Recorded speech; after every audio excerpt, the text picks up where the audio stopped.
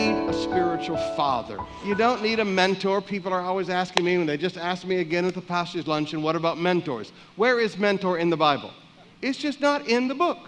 You can take a word and then start attaching scriptures to a word that doesn't come from the Bible.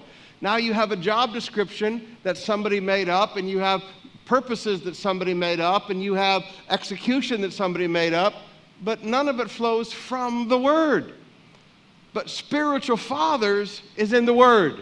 And some of you young people, please forgive me, I don't say this to be rude, but some of you just need to get over your rebelliousness, forgive me, and understand that you need a spiritual father. You need to get over your pride. You need to get over your arrogance. You need to get over your testosterone and understand that you need a spiritual father that will love you and that you can talk to and that will help you grow and be successful in life. Now, Paul was very clear about this. He said in 2 Timothy 1, verse 13, he said, Timothy, what you have heard from me, keep as a pattern of sound teaching with faith and love in Christ Jesus.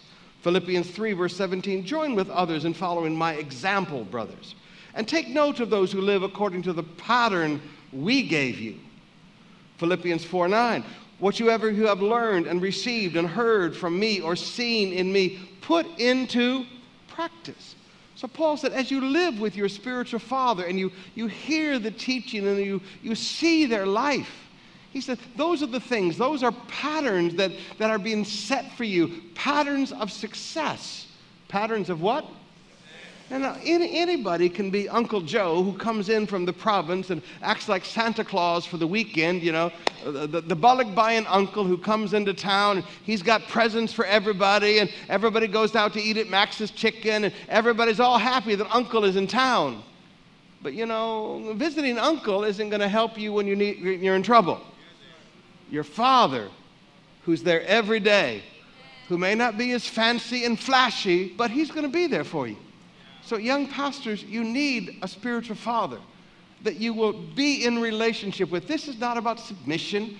This is not about giving money to them. This is not about kissing the ring. You know, all these bishops who are just nothing but religious politicians, kiss my ring. Bow down and kiss my foot. I mean, grabe talaga, I'm not going to kiss your foot. I might wash your feet, but I'm not going to kiss your foot. Are we still here? But we need spiritual fathers that will love us and help us. But now, how do you prepare for receiving? How do you prepare for understanding something? The servant says, we don't have anything to offer. Saul replied, even our food is gone, and we don't have a thing to give. 8th verse. Well, the servant said, I have one small silver piece. We can at least offer it to the man of God and see what happens. Most people look at how much the offering was. You follow, when an offering's taken. But God doesn't look there. He looks somewhere else. He looks at how much is left.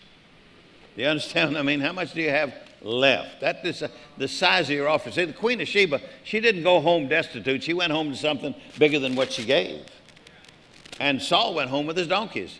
Prosperity came to both of them. You follow what I'm saying? But you have to watch, because it's very easy to give an amount of money that seems like a lot. But what you really need to give is an amount that's significant. That word significant, one of the definitions is a person or a thing to be taken note of. A significant offering. Think a little bit more. Remember the day that the prophet came into the city, and the woman was there, and this is where the little food she was baking for her son. First thing she asked for was water. The prophet asked for was water. You remember that? He said, fetch me some water. And she just hands him the water. Now, let me say this. The water was valuable, okay? Valuable. In a drought, the water is always valuable. But then nothing happens. God doesn't move. You'd think, boy, here's something valuable, something should happen. But then he notices in her house that there's a little cake baking. And she said, make me a little of that cake. And she said, oh, no, that's precious. The water's valuable, but that cake is precious. It's for my dying son. It's his last meal. Now, the little widow, you remember, with the 2 mites? She gave all that she had, even all her living. And then what does it say? Why she did it? Why was her gift more than others? because she gave of her want. Now watch. Most people are trying to say that that means poverty, that want, but the word also means of something that she desired. She desired something, and God said she'll have it. Luke 14 and verse 23. It says, and the Lord said to the servant, go out into the highways and hedges and compel them to come in. So this is a word, a Greek word. It means to necessitate. It's translated necessitate, constrain, force, push, use threats, entreaties to do something. Amen. So this beautiful word is a word that I believe should guide the way we work for the Lord. Anakazo. This is a Greek word. It means and to necessitate. The Bible says he sent his servants at supper time to say to them that were bidden, come, for all things are now ready. Come. All through the Bible you hear this word come. Come. God is inviting people now to come. So come. Come to God. Come to Jesus. Come to church. Come to the Spirit. Come to God. Now, this invitation is for a season, because a time is going to come there'll be no more invitation. You see, Jesus said, go out to the streets, to the lanes, to different people. You see, and this one is even talking about like a different type of person. That's why we are barren. That's why they're small. The church is small and it's shrinking. Anywhere you see Christianity is not prevailing, it is usually because Christians didn't go there. Yeah. It's not safe, it's not this, it's not many reasons. The Christians don't want to go there. But Jesus said, go to the highways, and the hedges, and look at the word, and compel them to come in. Now, the word compel is the word anakazo. Compel them, drive them.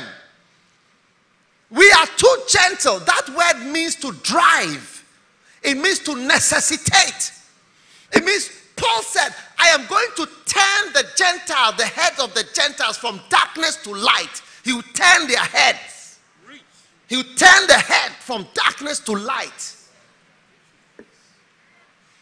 You need compelling power. You need to visit people and hold them by hand and say, come on, today we are going to church. We need to have invasions of communities. You can't sit down with your gentle way of, if you like to come, come.